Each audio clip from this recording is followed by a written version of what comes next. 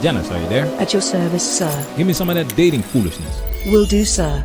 You know what men need to do? What the point of the women's movement is not to make everyone feminine. The point, as I understand it, is to make everyone whole. So what men need to do is reclaim the femininity that we've lost. I can't believe you. I'm the one who's sitting here in a skirt. You're the one who's dressed in very conservative male attire. You haven't begun to question anything about masculinity.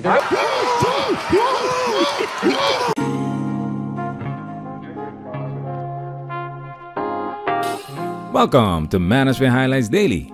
We go back again to 1992 to the Feit Daniels Show. Yesterday we focused on PUA pickup artist Ross Jeffries. And today we focus on MRA men's rights activist Mel Feit wearing a skirt to make a point. This is Mel Feit. Mel says women say they want a sensitive guy, but the minute men get sensitive, women run the other way. And finally, Bruce Weinstein. Bruce says he is pro-feminist and pro-woman. He thinks men would be a lot better off if they only learned to listen to what women have to say. You can see that the audience composed only of women starts clapping when the pro-feminist says what they want to hear. And that's exactly the conflict the MRA is gonna point out. Women don't want what they say they want. Fast forward 30 years, and now we're armed with an abundance of evidence and statistics that solidly support this claim.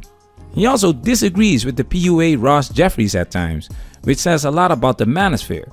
And Ross is absolutely right. Women have a lot of sexual power, and he has the courage to say that. He's making a mistake, though. He's encouraging men to simply surrender to that power. And I think, you know, if you're a man and you follow Ross's advice, you're going to get more sex, but you're going to have less self-respect. There are more important things in life than getting laid. We all disagree on that point, but let me... The manosphere is incredibly diverse with a wide range of topics and opinions. Shout out to Mr. Anderson. He sent us a brief letter to feminism, and it fits well with this video.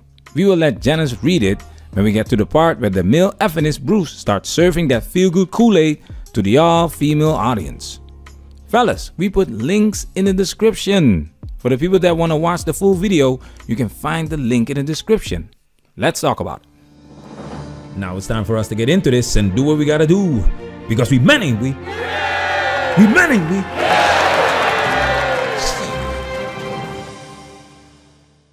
You're sitting here pointing your finger at him. Stand up and tell us why you're pointing at him.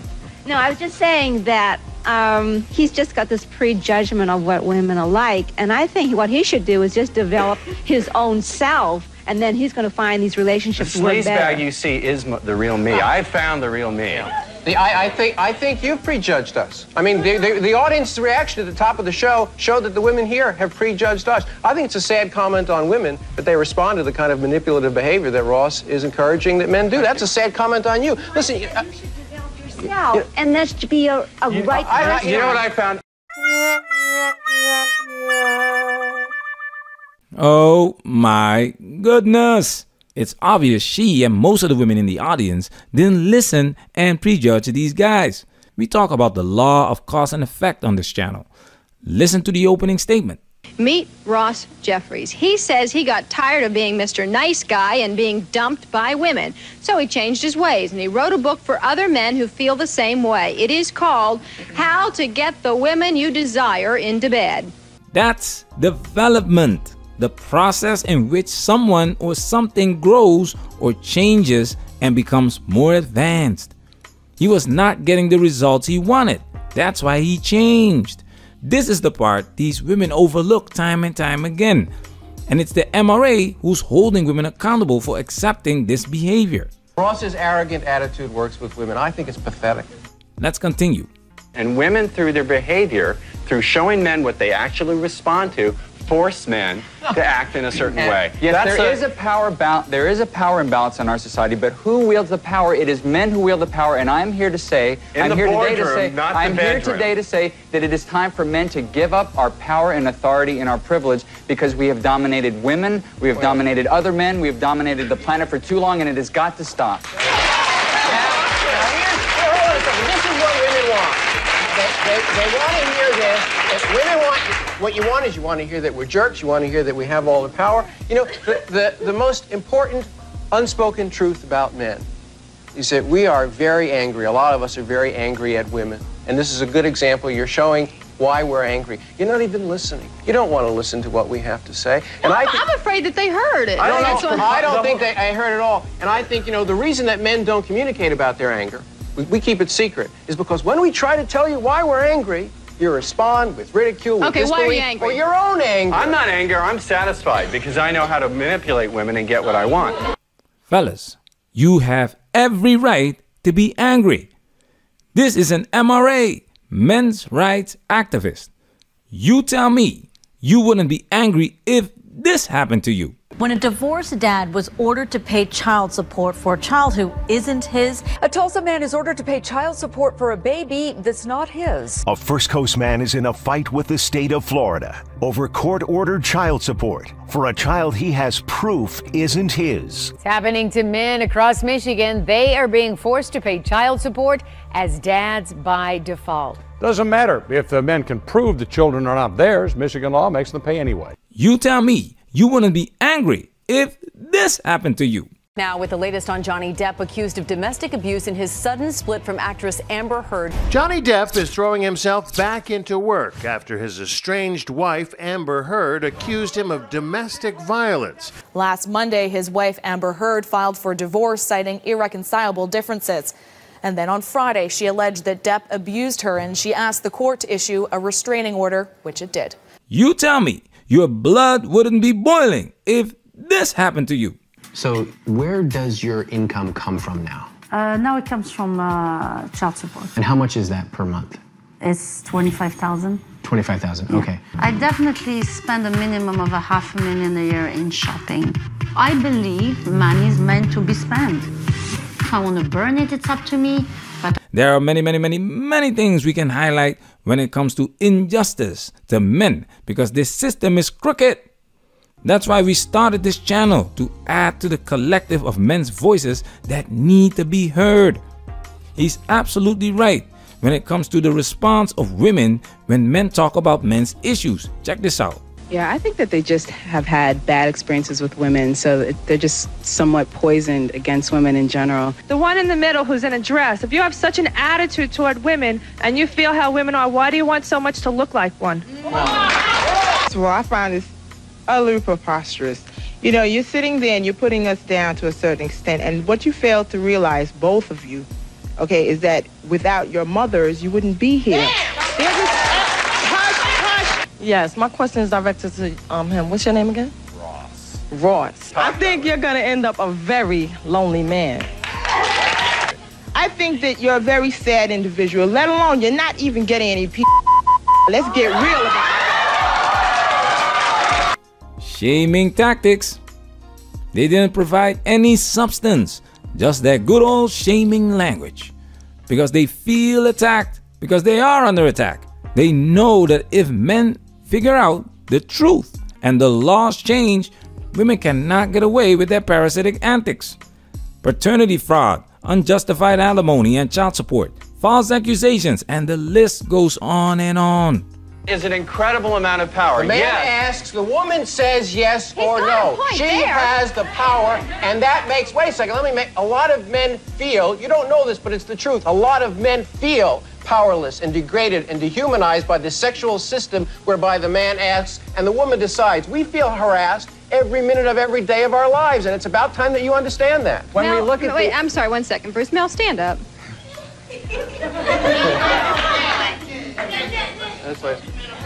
Now, doesn't that invite harassment? No, what it invites is hypocrisy. What it invites is, you know, the fashion rage for women this year is a man's suit and tie.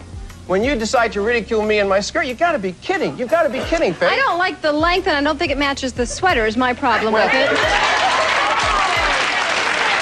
now, wait a second. I said that when men stand up for themselves, what do they expect from women? Ridicule. You proved it, didn't you? I did. I'm guilty right here. I admit it. I admit it. You have a question. This is pure gold. Point proven. Again. The worst part is that she admits he's right and she just dismisses it as if it's nothing. This is exactly why men are angry. This is exactly why men are opting out. In one of the videos, I mentioned the quote-unquote boiling frog metaphor.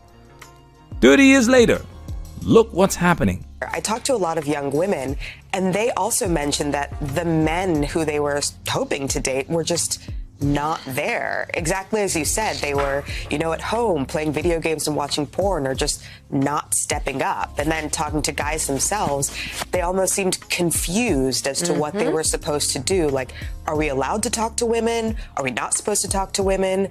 I'm so confused. I guess I'm just not going to do anything at all. Men are not lost. They've seen the light. They understand that the juice ain't worth the squeeze. This has been going on for many years. A lot of the early men that went their own way were once men's rights activists. Excuse me, one thing the women's movement has taught me is to avoid speaking for other people. So I would like to ask you, if you think that men need to change in some fundamental ways and do a better job at listening to you, please clap your hands. What's smarmy? Wait a minute, do we have... This guy's like he's running for office here. He knows there's something important for women to know about Bruce. We just met. How do you know about But he's doing something that men have done for centuries to women, and it always backfires. He's putting you up on a pedestal. He's keeping you free from criticism. I respect you enough to, if I think you're full of it, I'm going to tell you. He won't. You know what men need to do? The point of the women's movement is not to make everyone feminine. The point, as I understand it, is to make everyone whole. So what men need to do is reclaim the femininity that we've lost. I can't believe you. I'm the one who's sitting here in a skirt. You're the one who's dressed in very conservative male attire. You haven't begun to question anything about masculinity. I want to put women on a pedestal so I can look up your skirts. I mean, I don't have any problem with it. Listen, absolutely. Ross is hilarious, man. What Bruce, the feminist, is doing is exactly what feminism has done and still is doing. The MRA is right. It backfires. Look at the results 30 years later. Now here is where the letter of Mr. Anderson comes in. A Better Mousetrap. Dear feminists. Dennis, read with a male voice, please. Dear feminists. Empowering women, while simultaneously disenfranchising men, will not free women from the limitations of their biological proclivities and inherent nature. Empowering women, while simultaneously disenfranchising men, will not extinguish the biological imperatives or innate characteristics of men, characteristics such as assertiveness, industriousness, risk-taking, aggression, and the instinct to prioritize reason, nor will it transpose these characteristics onto large groups of women. Empowering women, while simultaneously disenfranchising men, will not replace successful men with a group of women who envy them. Empowering women, while simultaneously disenfranchising men, is an attempt to create an environment that is easier for women and more difficult for men, which will lead to one inevitable outcome, the evolution of better, stronger men. Building a better mousetrap merely results in smarter mice. Charles Darwin. Quickly. And I used to be more feminist than most feminists. And I consider myself a recovering feminist now, because now I see how women react. Anytime a man stands up for himself, this is what you do. It's disgusting. Manosphere, we working. Protect yourself at all times. This video has officially been highlighted.